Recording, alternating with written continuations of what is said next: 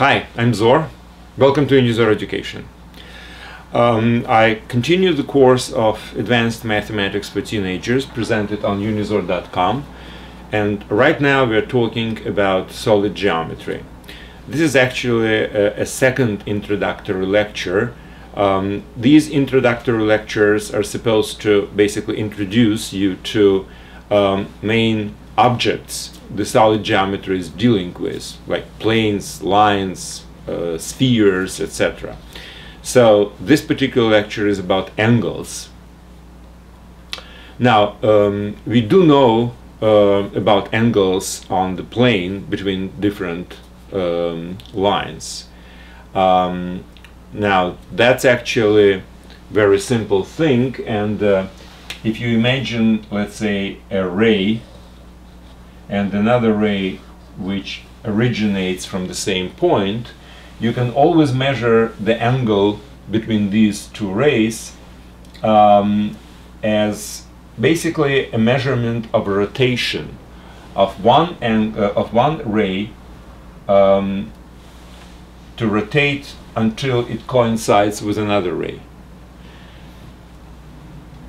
Now, obviously, you can assign a measurement of the full circle until it coincides with itself as, let's say, 360 degrees or 2 pi radians, and then you can establish actually the positive and negative direction, like counterclockwise is traditionally positive and clockwise is traditionally negative directions. So we can all do this with rays and lines on the plane. By the way, as far as lines are concerned, situation is just slightly more complex because you have two different angles.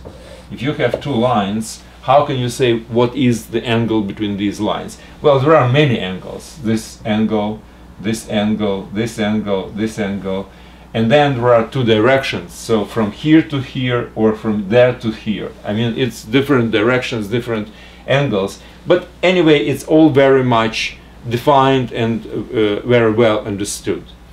Now, switching to the solid geometry in space, we are talking about angles between the planes.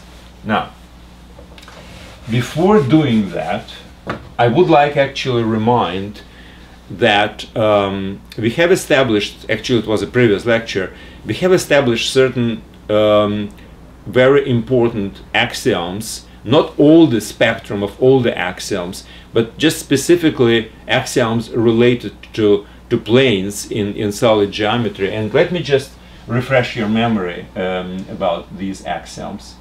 So, if 2 points, A and B, belong to the same plane, let's call it alpha, so A and B belong to the plane alpha. Like in this case, plane alpha is my whiteboard and these are 2 points. Then the line which connects these 2 points, let's call it line D, and it's connected points A and B. That's how I'm using these symbols. So the entire line belongs to the same plane, belongs to the plane alpha. So these 2 points are on the surface of this whiteboard, and then therefore the line which connects them also belongs to the same board. That's an axiom which we call A1. Axiom A2: if 2 different planes are intersecting at one particular line, and let me try to draw it in some way. So this is one plane, and this is another plane.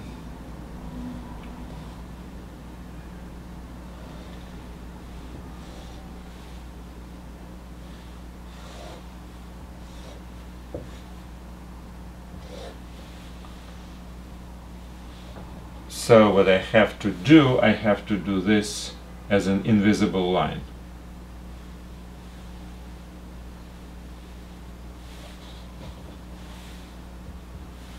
Well, okay, something like this. So if they are intersecting at one particular line, point A, then they actually intersect along the straight line which goes through the point A. So if point A belongs to the intersection of two planes, alpha and beta, so I'm using the set theory symbol of intersection, then I didn't have this sign then line which, let me use square brackets, then the line which is passing through the point A also belongs to intersection. So if they intersect at particular line, at particular point, they intersect at the line which is passing through this point. So this is axiom A2 and A3. If you have three lines, three points in space A, B, and C, which are not lying on the same line, then there is one and only one plane which passes through these 3 points, which contains these 3 points. One and only one. So 3 points not lying on the same line define the plane. And we and we actually had some very simple micro theorems or nano theorems, which are very simple. Like for instance, if you have a line and the point outside of this line, then you can always draw a plane which is passing through this line and the point. I mean, there are some others. But okay, I just wanted to remind you these 3 axioms as an introduction to this concept of an angle between between 2 planes. So right now we're talking about 2 planes, and we would like to somehow measure the angle between these 2 planes. Now let me return back to the concept of rotation. the same concept I was using on a as a measurement or illustration of the angle between 2 lines on the plane. So 2 lines on the plane which are intersecting, you can just rotate one until it overlaps the another. We will do exactly the same with planes. And the axioms which I was just talking about will help us. So let's consider that we have 2 planes which do intersect, which means there is at least one common point. Now we know from the axiom A2 that if there is a common point between 2 planes, there is a common straight line. So let me draw again this particular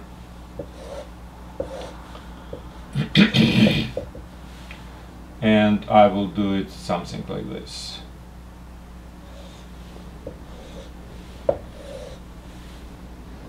And this would be invisible, right? So one plane goes this way and another is basically the plane which coincides with my whiteboard.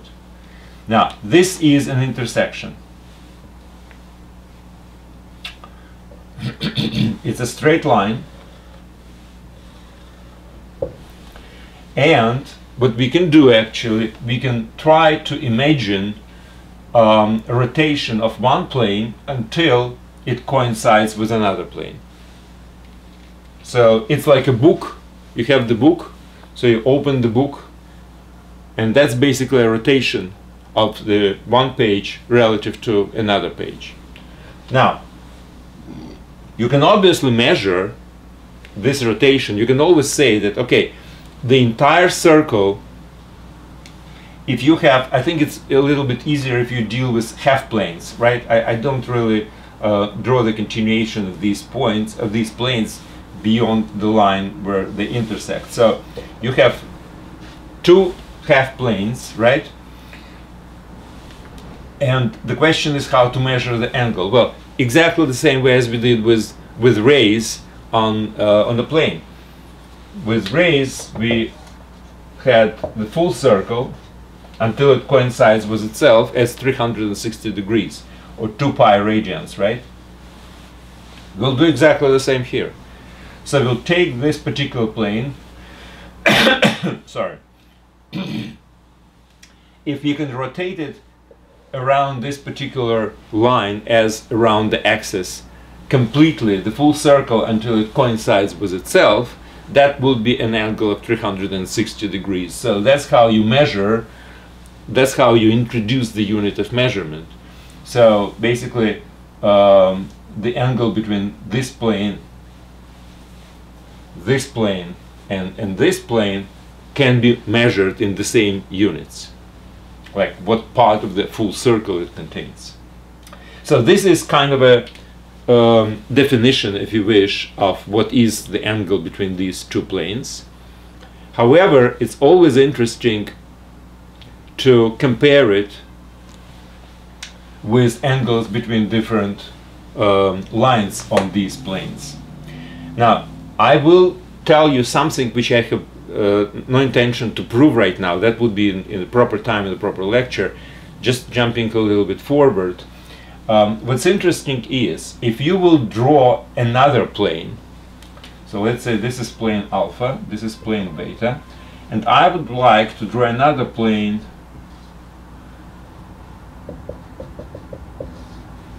which is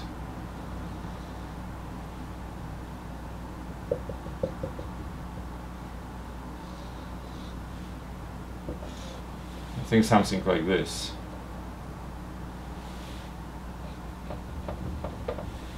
Am I right?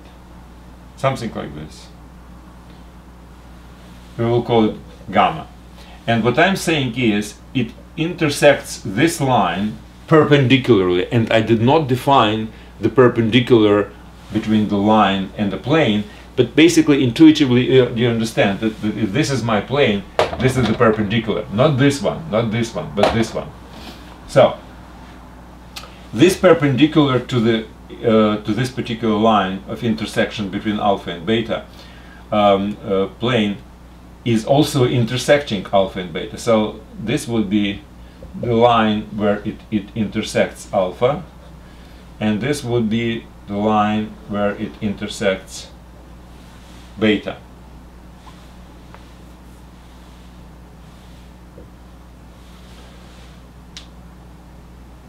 Now, these two lines, call it A and B, they lie in the same plane gamma. So what I'm saying is that measurements of this angle between line A and line B, which are intersections of gamma with alpha and beta correspondingly, this angle in measurement units of the angles on the plane is exactly the same as the measurement between these two planes measured in the units of the angles in space between the planes. I'm not going to prove it, I'm just saying that this is actually something which would help you to feel what is exactly the angle between the two planes. And I think it's quite understandable if you will take a book again, open it up, and then if you imagine from the center line, if you can draw the perpendiculars to this line on the one page and on another page, the angle between these lines would be very much the same as an angle between these planes, right? So that's how you basically understand that there is definitely a connection between the angles between the planes in space, in three-dimensional space, and lines on the plane. Well, that probably is, as I was saying, a little bit jumping forward, and I will definitely explain all the details in the corresponding lecture. The purpose of this lecture was just to introduce you to the concept of angles between the two planes. Now, obviously, I didn't mention it, but if you consider two planes which do not have any common points, how would you call these planes? Well, parallel. Same as two lines on a plane which do not have any common planes, common points are called parallel lines. So that's something which is again related to the angles. The angles, you can say they're making the angles of 0 degrees or radians or whatever. But again, let's just put all these little issues aside. The purpose of this lecture is introducing you to a concept of an angle. That's it. No properties, no theorems, just the introduction of the concept. Okay, that's it. Thank you very much and good luck.